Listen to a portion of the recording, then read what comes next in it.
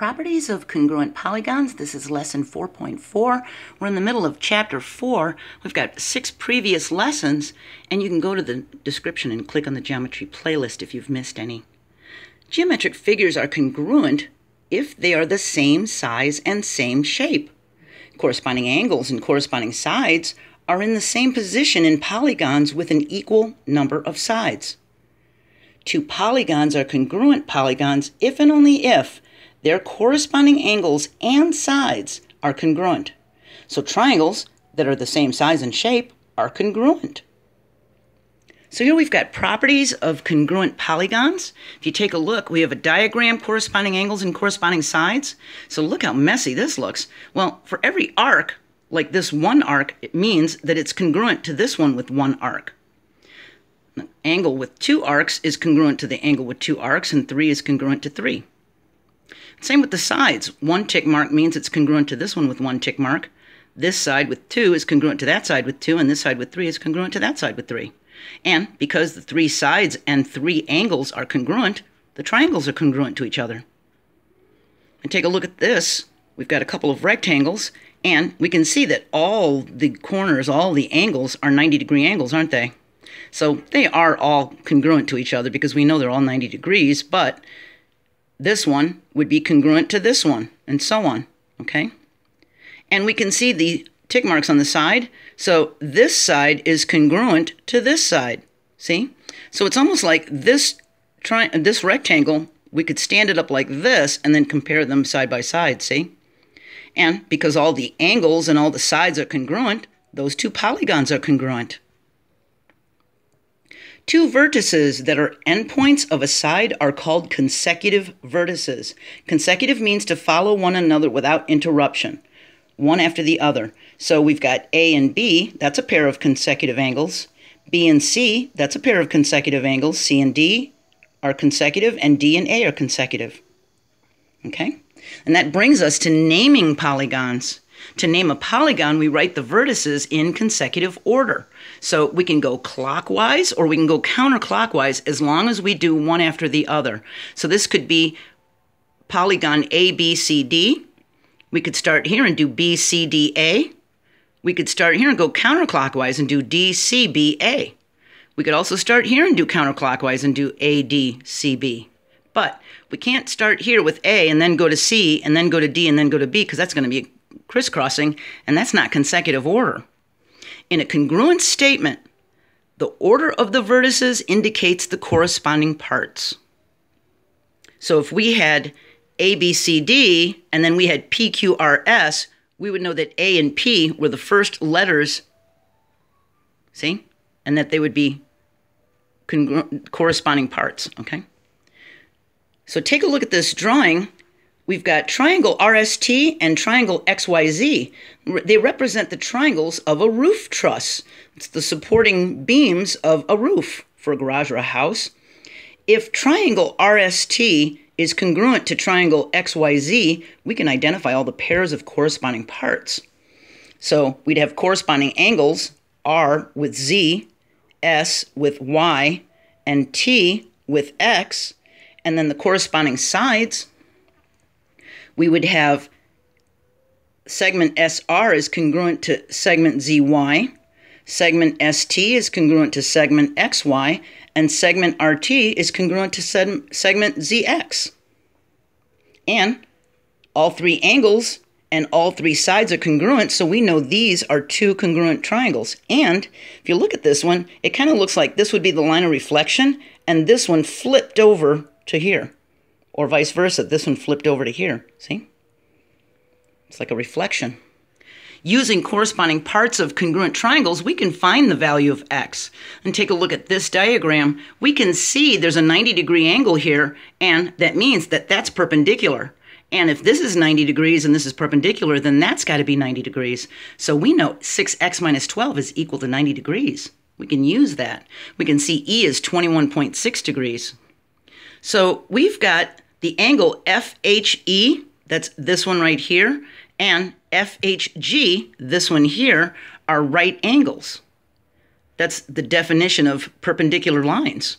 And FHE, this one, is congruent to this one. That's right angle Congruence theorem. If they're congruent, they're equal, right? So we've got the measure of angle FHE is equal to the measure of angle FHG. That's the definition of congruent angles. We can write 6x minus 12 equals 90. And we can solve for x. And we get x is equal to 17. 102 divided by 6 is 17, so x is equal to 17. Same diagram, different problem. We can find the measure of angle GFH. GFH, so it's going to be this one right here, okay? We know that the measure of angle EFH, that's right here. Remember, we're trying to find this one. We know this one plus this 90-degree one plus this 21.6-degree one should equal 180 degrees because of the triangle sum theorem. We add the 90 and the 21.6, and we get 111.6. So we can add the measure of angle EFH, this one right up here, to these two measures to equal 180 degrees, right? We can solve for the measure of angle EFH by subtracting the 111.6 from each side. We get 68.4. So we know this one right here is 68.4. Well, angle GFH, the one we're looking for, this one right here, is congruent to this one. That's the corresponding angles of congruent triangles are congruent. The measure of angle GFH, this one here, is equal to this one. If they're congruent, they're equal, right? That's the definition of congruent angles, which means if they're equal, and we know that this one is 68.4, we know that one's 68.4. Okay? Now, I have two proofs for you. They're two-column proofs, and let's see if we can figure this out. All right, so we're going to be proving triangles congruent. So look at this diagram as I read the given. Angle P and angle M are right angles. See them in pink? R is the midpoint of segment PM. We can see that right in the middle. And segment PQ is congruent to segment MN. So this is congruent to this. We see the one tick mark on each one of them. And segment QR, this part, is congruent to NR, this part. They both have two tick marks. We need to prove that triangle PQR is congruent to MNR. So our first statement is that angle P and angle M are right angles. That was given. That was the first part of the given. And our second statement is angle P is congruent to angle M. That's the right angle congruence theorem. Number 3 is angle PQR, that's this one up here, is congruent to MNR. So we can mark up our diagram. We can say, okay, this one is congruent to this one, okay? Number 4 says angle Q is congruent to angle N. Well, that just goes from what we did here for the vertical angles theorem. That's the third angles theorem. Number 5 says R is the midpoint of PM. That was given. Number 6 says segment PR is congruent to MR. So segment PR right here is congruent to segment MR. Okay? So now we've got 3 tick marks here. Look, we've got this angle is congruent to this one is congruent to this one, and we've got 3 sides, don't we? Number 7, so the PR is congruent to MR was the definition of a midpoint because it told us in the given that R is the midpoint, okay? So number 7 says segment PQ is congruent to segment MN and segment QR is congruent to segment NR. That was the other part of our given, which brings us to number 8. Triangle PQR is congruent to triangle MNR because of the definition of congruent triangles. So we've got all these congruent angles, we've got all these congruent sides, we proved they were congruent. Now take a look at this one. Notice that there's an orange line here, a green line here, a blue line here, and we've got some arcs, okay? So look at the diagram as I read the given. The orange segment JK is perpendicular to the blue segment KL. And the green segment ML is perpendicular to the blue segment KL. Angle KLJ, so that's this one right here, is congruent to LKM.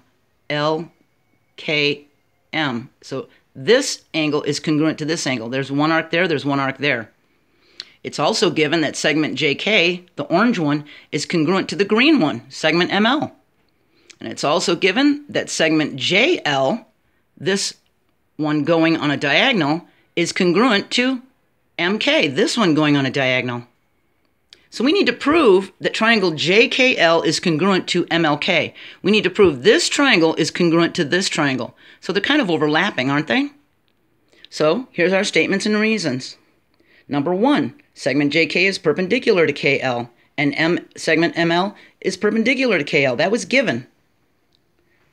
That was the beginning of our given right here. Number 2, angle JKL and angle MLK are right angles. That's the definition of perpendicular lines. We saw that they were perpendicular, so we know they're right angles. Number 3, angle JKL is congruent to angle MLK. That's the right angle congruence theorem. We know they're right angles, so they're congruent. They're both right angles. Number 4, angle KLJ is congruent to LKM.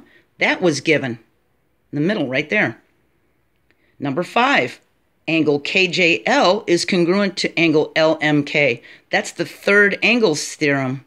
KJL,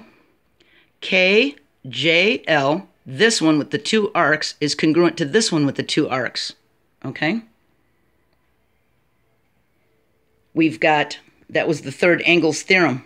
We've got segment JK is congruent to ML and segment JL is congruent to MK. That was given. That's the bottom of the given right here.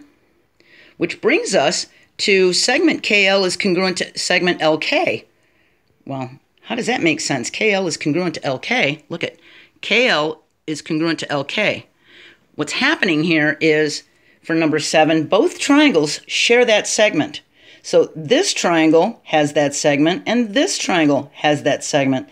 So it's saying this part of the segment for this triangle is congruent to this part of the segment for this triangle. Okay? That's the reflexive property of congruence. And that brings us to 8, that triangle JKL is congruent to triangle MLK. That's the definition of congruent angles. Okay? So to prove 2 triangles congruent, we must show all 3 pairs of sides and all 3 pairs of angles are congruent. And I wanted to show you this real quick. Depending on the textbook you have and the publisher, you're going to have different congruent marks. Some of you are going to have 1 arc here to say it's congruent to this 1 arc, and 2 arc is congruent to this one, and 3 is congruent to that one. Some of you are only going to have 1 arc, but they're going to have tick marks thrown. So this 1 tick mark is congruent to this one. These 2 are congruent to these 2. These 3 tick marks are congruent to that 3 tick mark angle. See? So depending on which book you have, you're going to have different types of markings, but just know that if you see 2 of something, it's congruent to the 2 of something in the other one. Okay? So now what I want you to be very, very careful of is the difference between equal and congruent. These are congruent. They are not equal because this is PQR and this is MNR. 2 figures are equal if they have the same points. They're the same figure. But congruent means exactly coinciding, having the same size and shape, but maybe different points. So because these have different points, they're congruent. They're not equal. Okay? Our next lesson is side-side-side congruence. We're going to talk about triangle rigidity, and we're going to talk about included angles in 4.5a. So my advice is, whenever you see me doing a proof, write it down. Freeze the video and write these down. Write down all the statements, all the reasons, and try to copy the drawing and what we're doing. Because you're going to come across this in homework, and wouldn't it be nice that you've already got a similar one done as a guide, or maybe even as the exact problem? All right? And make sure you're writing down all the properties and definitions and theorems, corollaries, axioms. Okay? Keep it up. I'm proud of you, and I'll see you next time. Have a great day, and hit that like button. Bye.